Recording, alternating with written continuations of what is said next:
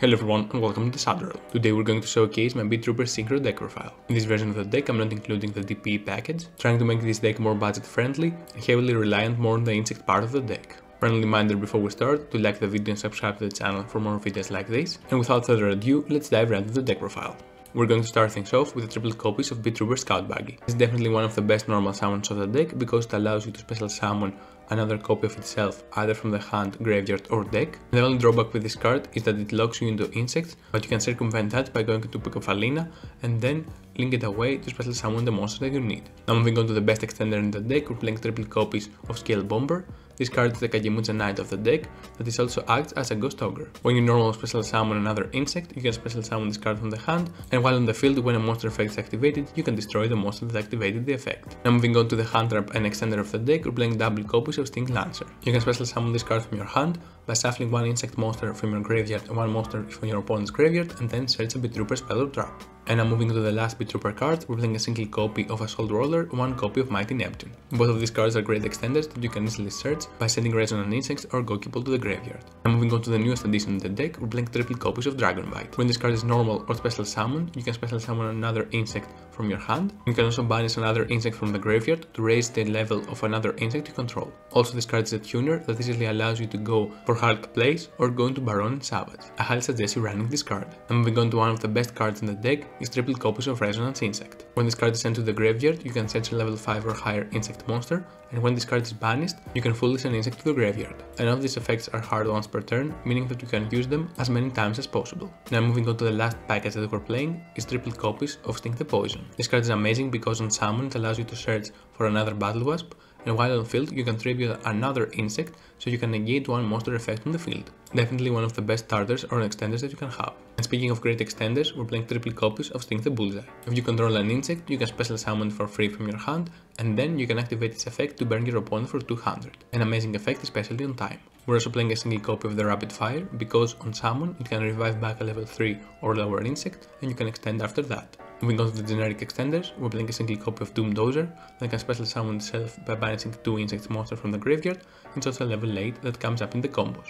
We're also playing double copies of Gokipole because it's really essential in the combos, and it's not a bad card to open, especially if you have the Dragonbite in your hand. It is also a form of disruption if you search the next card. If you search a normal insect monster with the effect of Gokipole, you can special summon it to your side of the field and then destroy a monster your opponent controls. Now moving on to the best hand trap in the deck, we're playing triple copies of Retaliating Sea. When your opponent would special summon a monster with the effect of a spell card, you can special summon this card from your hand to the field, and then it acts as a Macrocosmos. Also, when sent to the graveyard, you can usually search for Gokipole or Resonance Insect. Now moving on to the spells of the deck, we're playing a single copy of Beetrooper Formation and double copies of Beetrooper Descent. Since we have a heavy insect lineup, we're including Formation because it's an extender that allows you to revive back an insect from the graveyard, and Formation is another extender and back removal. I'm also playing a single copy of Beetrooper Flying Sting because it's the best counter trap in the deck and you don't mind to discard it and reset it with its own effect. And for the last cards in the deck, I'm playing triple copies of Forbidden Droplet. This card is really free in the deck because you want to send your monsters to the graveyard, and in some scenarios you want to trigger their effects. It is also really powerful, especially against the Brave package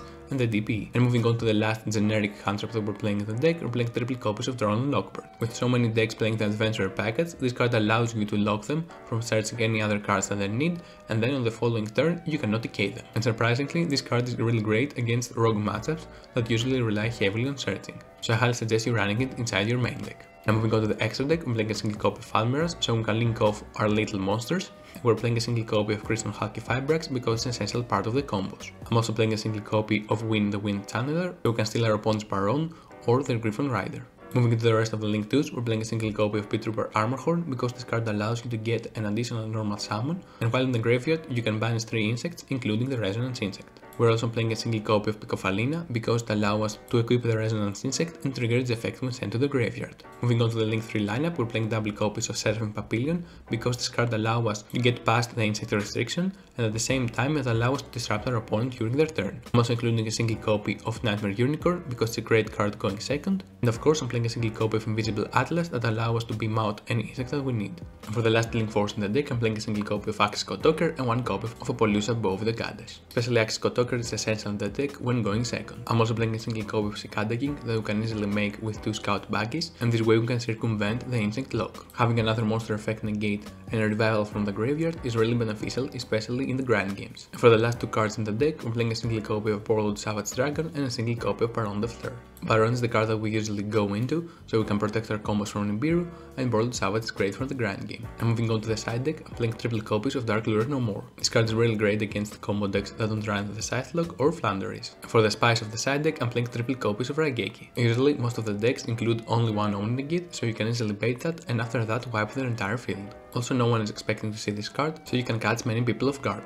Moving on, I'm including triple copies of Infinite Impermanence. This card is really versatile when going first or second. It plays around easily against the triple tactics talent and shuts down the Hulken or Ordon plays. Now you can choose to play either of these kaijus that you have. Gadarla is the most versatile of the two, and both of them are searchable through the effect of Resonance Insect. For the last cards in the side deck, I'm playing double copies of Effect Veiler and double copies of Cosmic Cyclone. And if you want more backer removal, you can swap the Veilers for 2 copies of Cosmic Cyclone. Now let's move on to some combos you can do with the deck. We're gonna start things off by normal summoning the Dragonbite and then special summon from the hand the copy of Sting the Poison. You can then use the effect of Sting the Poison to search a copy of Pin the Bullseye and special summon it to our side of the field and use the effect to burn our opponent for 200. Now what we need to do is to get a copy of Crystal Hulky Fibrax to our side of the field, but before we do that, we need to go for a copy of Pikafalina, so we can easily get access to Resonance Insect. I'm going to use Pin the Bullseye and Sting the Poison to special summon a copy of Insector Pikafalina and activate its effect to discard a card from the hand, so we can equip Resonance Insect to an insect we have on the field. Now we're going to equip it to Dragonbite. After that, since we control the tuner to our side of the field, we can link away the Pikafalina and the Dragonbite,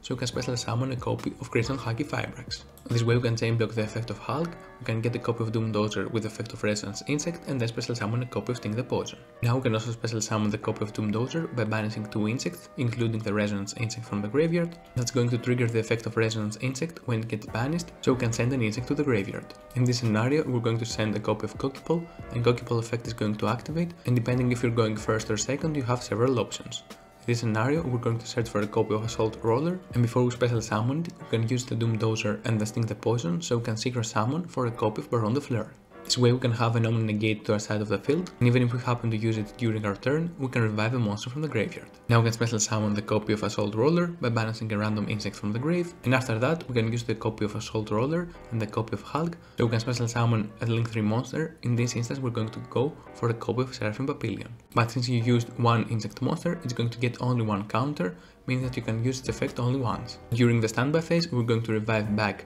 the Sting the Poison, and then we're going to trigger Sting the Poison's effect, so we can search for a copy of Rapid Fire. So that's essentially the first combo. Let's move on to the second combo. We're going to start things off by normal summoning the Dragonbite and then special summon the copy of Resonance. After that, we can proceed to link them both away for a copy of Crystal Hulky Fibrax. This way we can chain block the effect of Crystal Hulky Fibrax and activate the effect of Resonance to search for a copy of Doom Dozer. With the effect of Crystal Hulky Fibrax, we're going to special summon a copy of Sting the Poison. Now we can use the effect of Doom Dozer to banish both the monsters that we have in the graveyard, and then activate the effect of Resonance Insect in order to foolish for a copy of Kokipole. This way we can trigger the effect of Kokipole, so we can search for a copy of Assault Roller. Then we can synchro away the level 2 and level 8 monsters, so we can special summon a copy of Barronne the and after that we can special summon the monster that we searched by banishing a random insect from the grave. Keep in mind that you can get any monster that you banished with the effect of Mighty Neptune later. Lastly, we can link away both the monsters that we have, so we can get a copy of Seraphim Papillion. And during our opponent's standby phase, we're going to revive back the copy of Sting the Poison and activate its effect, so we can search for a copy of Rapid Fire. Now let's move on to the last combo.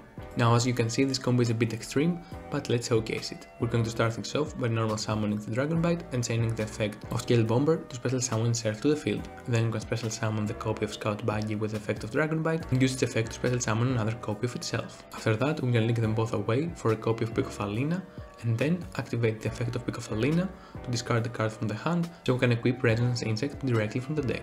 It doesn't really matter in which monster we're going to equip it. Now we can use the effect of Dragonbite to banish a copy of Scout Buggy, so we can make the Scale Bomber a level 6, and now since we have a level 4 and a level 6, we can secret both of them away for a copy of Barronne. And keep in mind that's also going to trigger the effect of Resonance Insect, so you can search for a copy of Doom Dozer. Or if your opponent already used a hand trap, you can go for a copy of Sting Lancer. Now after that, we can special summon the copy of Doom Dozer by banishing the copy of Resonance Insect and another insect from the graveyard, And here I make a small mistake that I'm going to correct later. I banish a copy of Scale Bomber. And the reason this is a mistake is because we want to special summon it with the effect of Seraphim Papillion later. But we don't have to care about that right now. After we special summon the copy of Doom Dodger, we can use the effect of Resonance Insect to send a copy of Gokiball, and Gokiball effect is going to activate so we can get a copy of Retilating Sea to the hand.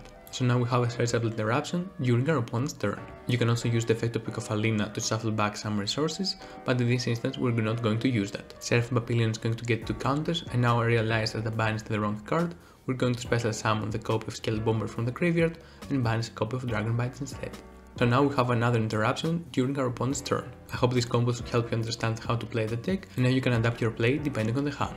And that's going to wrap up today's deck profile. If you enjoyed the video, don't forget to leave a like and subscribe to the channel for more videos like this. I'm really looking forward for more OCG support of the archetype once they're getting imported there. Also, if you want to support the channel in any way, shape or form, there are links in the description down below, alongside the link to my Discord server. Until next time, hope you all stay safe, and I will see you in the Shadow Realm.